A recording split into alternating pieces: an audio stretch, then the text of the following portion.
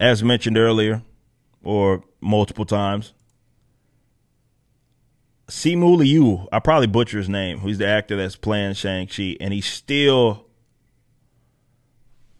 doesn't know. Like, he is a guy that represents what I believe to be and really embodies the typical activist is what they are, activist.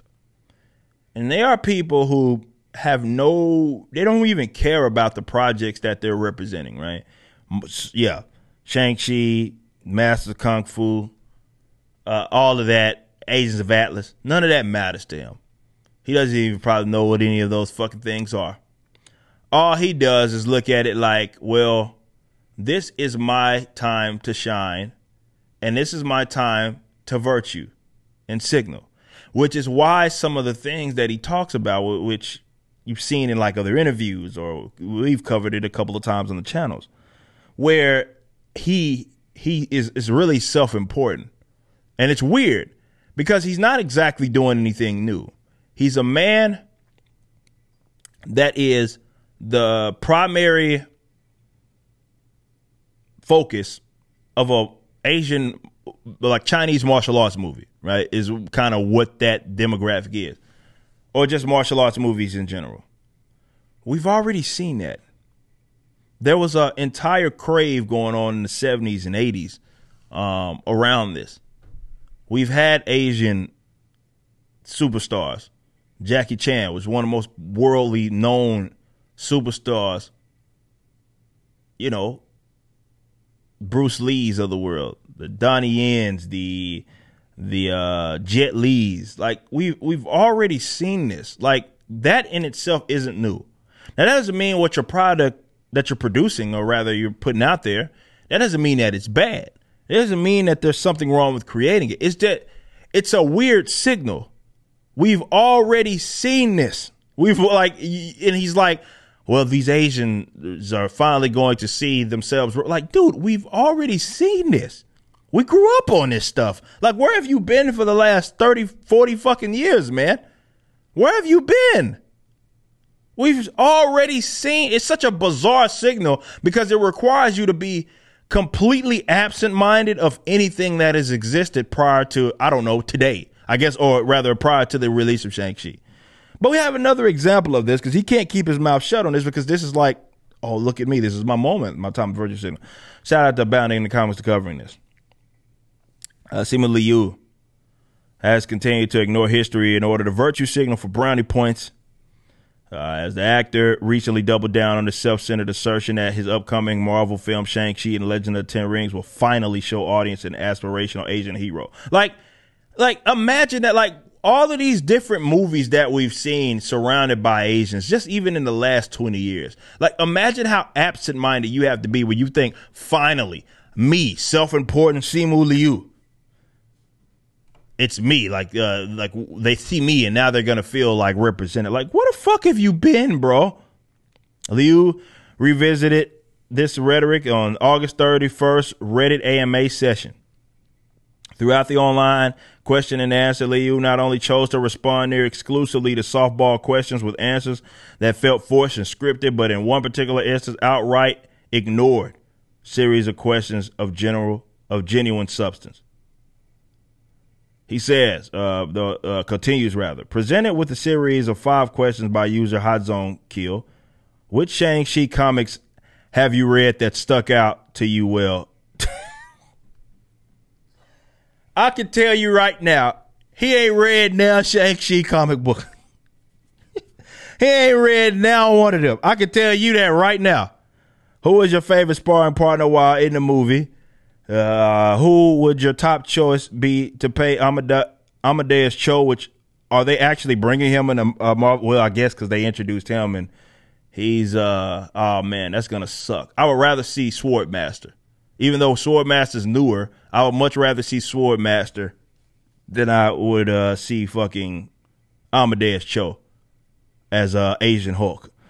What's your favorite food item on a Bopo Mofo? I have no idea what the fuck that is. Why is Tim Hortons so disappointing? He asks as well. So let's see. As he responded, Shang-Chi, he didn't even touch on any of this shit. He just says Bopo, mofos, and maple taters. And obviously that's a bunch of questions. He's not obligated to answer every single one of those. Tim Horton is trying too hard to do food menu items. Ice Cap still on point, though. So he completely ignores the part of the question, which is like surrounding, okay, the Shang-Chi comic books. I don't know, the character that you're fucking playing. He says, nah, I'd rather talk about whatever this Bopo shit is. However, his inability to inspire any further question confidence in his upcoming film did not hinder Liu from using AMA as an opportunity to once again position himself as godsend for Asian representation, since which he almost exclusively frames as having been devoid of any significant actor since 2012. He says, as an Asian actor, anytime someone starts with that dumb shit, as a black person, as an Asian, as a gay person, when they start with that, I'm almost just dismissing what it is, just saying, because I don't need to hear that shit.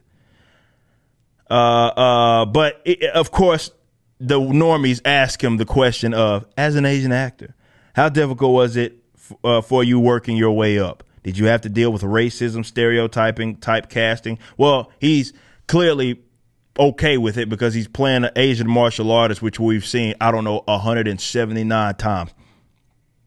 Let's put it this way. In 2012, when I first started out, and this is what he replied to.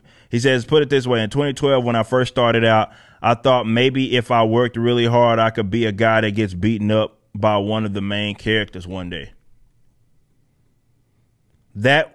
What? Okay. He says, also, and this is the comment right here, you can kind of see, maybe you can't. He says, that was the pinnacle for actors that look like me. So the pinnacle of Asian actors, according to him, was just getting beat up by bad guys or beat up by good guys. I'm ashamed to say that I put on the most ridiculous and offensive accents in the past, all because I thought it was more important to give the casting director what they wanted to be true to myself. That sounds like a personal problem right there. Over time, as I toured about it in the industry and struggled to find my footing, I started to realize all of the ways the industry discriminated against us, and that we needed to become masters of our own narrative, because the way that we were being portrayed was not positive or what is this guy talking about? That's why representation behind the camera is just as important as in front. Like, what the fuck are you? Like, look, I'm not going to pretend like Hollywood is like the beacon of like moral righteousness. I would in fact argue the complete opposite of that. But it's the idea that we haven't seen good guys, good Asian, hell, even in the Marvel. So what the fuck was Wong? Did he forget about that guy? Like, it's not like we haven't even in the Marvel Cinematic Universe seen Asians predicted, projected in a more positive light. So what is he talking about?